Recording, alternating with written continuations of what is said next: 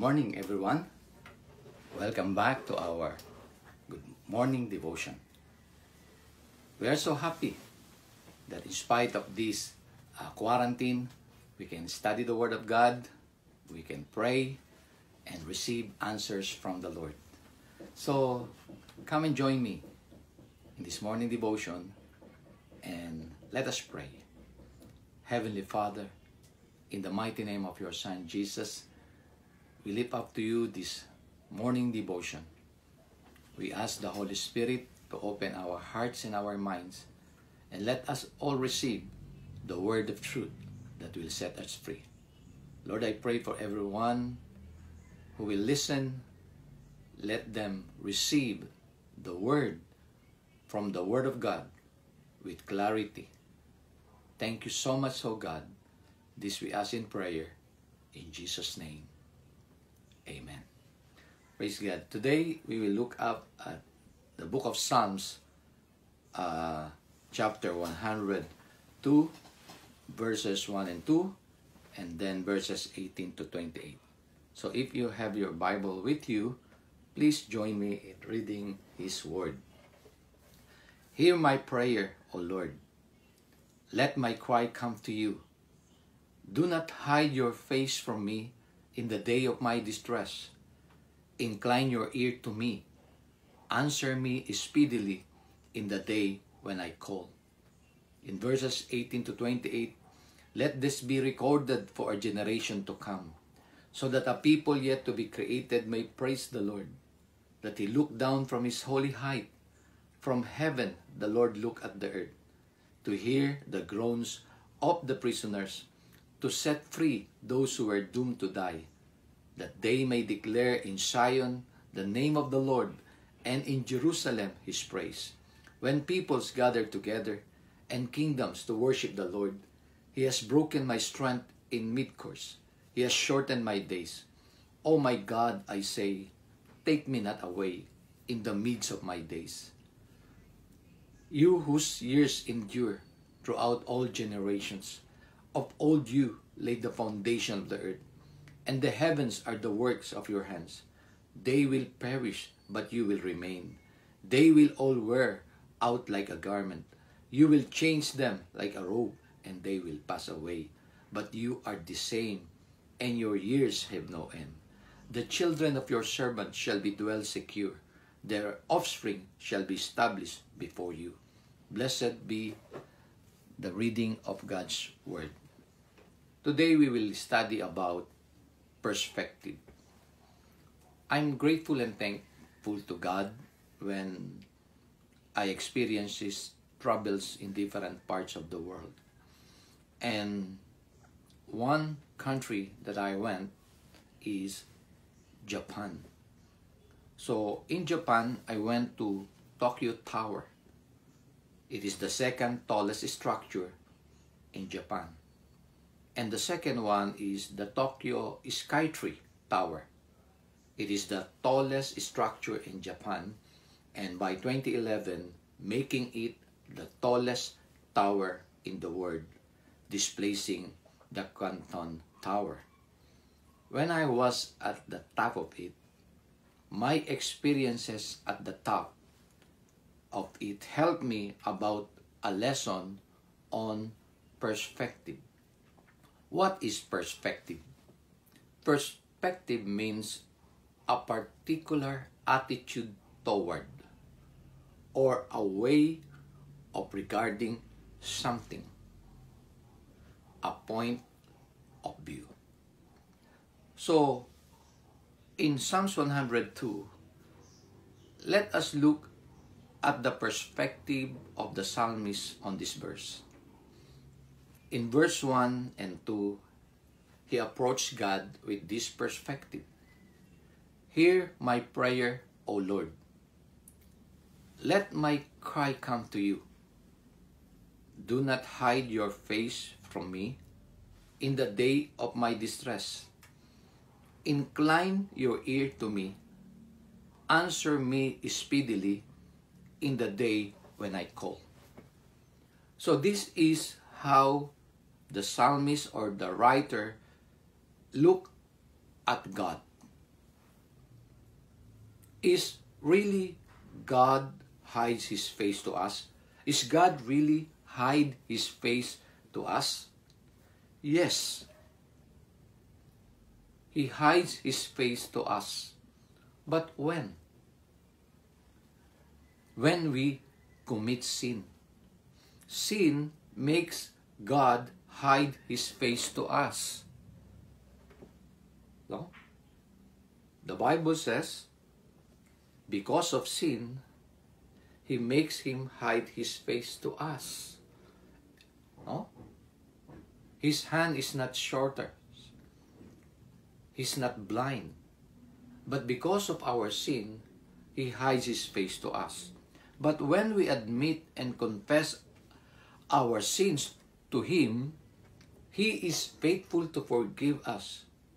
And after that, there is no reason for us, for God not to hear our prayer. God has a perfect perspective in everything we experiences. Once again, I will repeat. Our God has a perfect perspective in everything we experiences. What is perspective?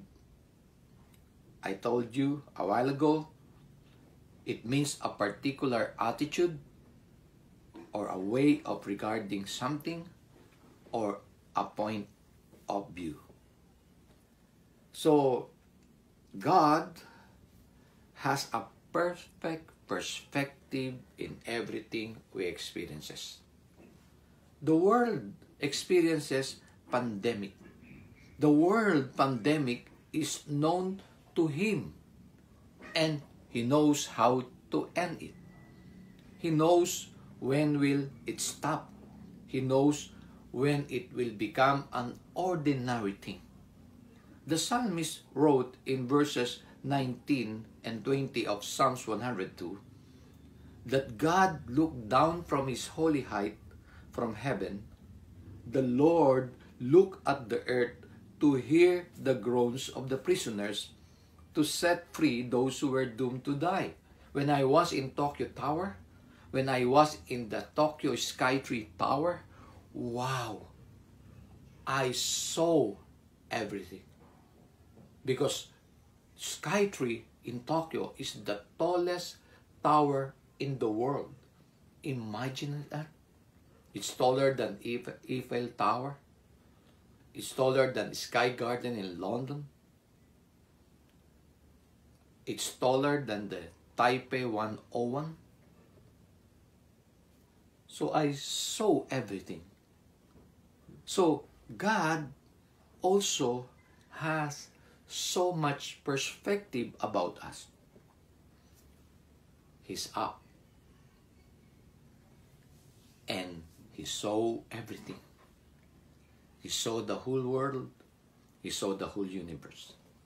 So in Psalms 102, like the hurting hearts of psalmists, also the Israelites people experience hardships, pains, and struggles for 400 years. They are crying to God for help for 400 years. It seems to them that God is not concerned with them and He is not seeing them. But God called Moses and told him that He heard the cry of His people, the Israelites. God, in His perspective,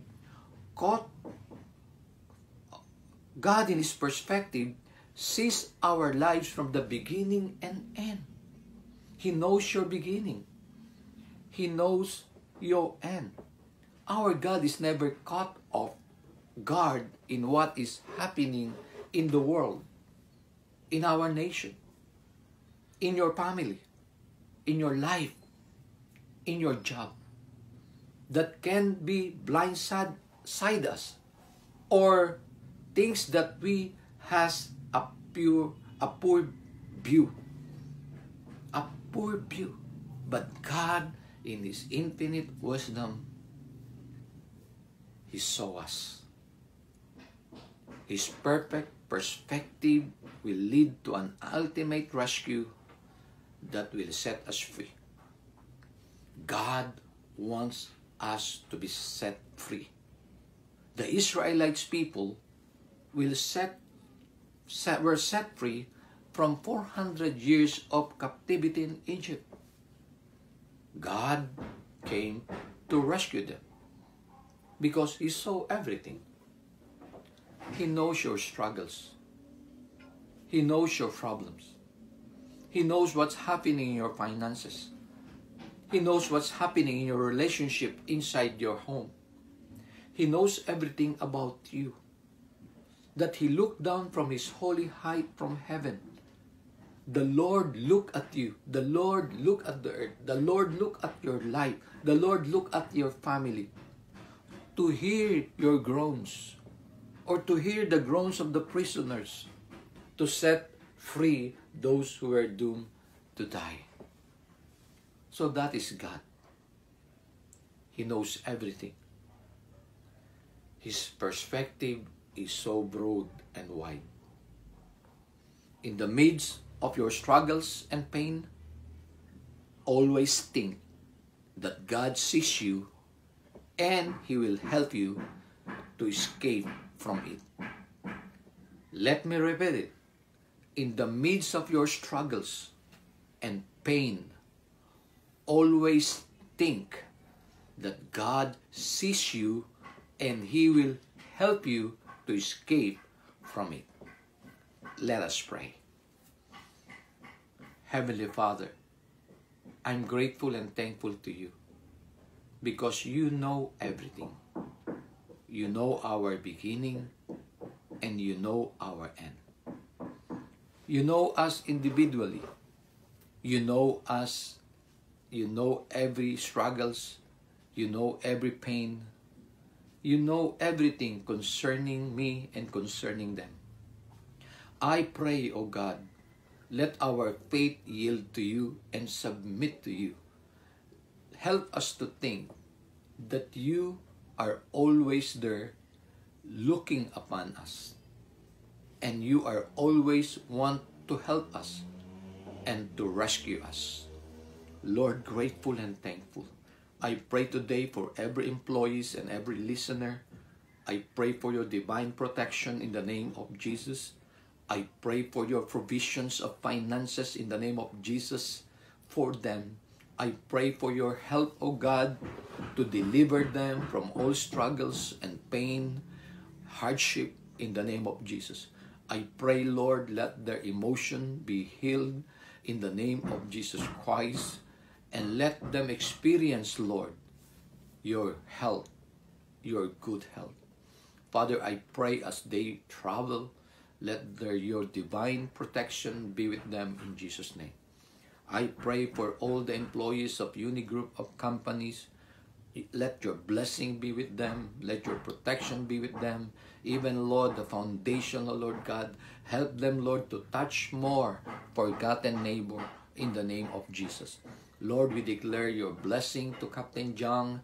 We pray for Your health and full recovery in his body in the name of Jesus. God, thank You so much. In Jesus Christ's mighty name we pray. Amen. The Lord bless you and keep you. The Lord make His face shine upon you and be gracious to you. The Lord turn His face towards you and give you peace. Shalom. God bless and bless God.